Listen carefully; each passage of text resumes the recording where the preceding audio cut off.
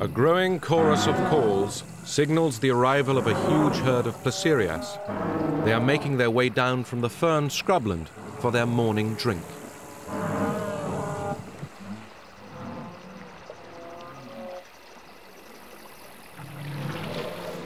These impressive one-ton beasts are not related to dinosaurs. They are a much more ancient type of reptile. Once there were many different varieties of these powerful creatures swaggering across the landscape. But now the Placerias are the only ones of their kind that remain. They are an endangered species. Despite their fearsome appearance, they are actually gentle herbivores. Their tusks are used for digging up roots.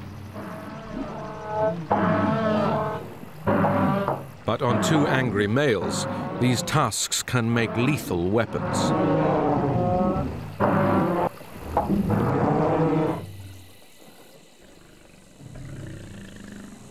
For the swift Coelophysis, Placerias are prey. This young female targets the old and weak in the slow-moving herd.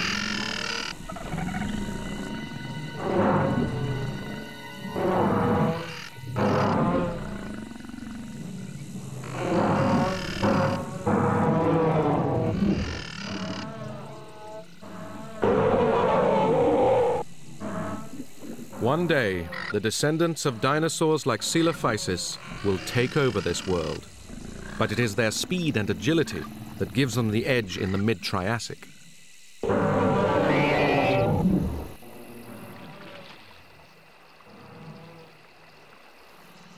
Further downriver is one of the Triassic's most bizarre animals. The cynodont is a missing link between reptiles and mammals. As he runs, his backbone moves from side to side like a reptile's, but he has hair and lives down a burrow like a mammal.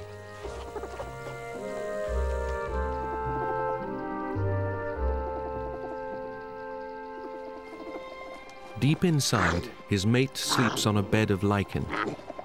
The bond between cynodonts is extraordinarily strong. They pair for life. Like all land reptiles, they lay eggs, but after hatching, the young are utterly dependent on their parents and spend their first 3 months feeding from special milk glands on the mother's stomach. This form of reproduction has evolved to protect their young from the daylight predators outside. By day, even the father sticks close to the safety of the burrow and carries out domestic chores. He only hunts at night.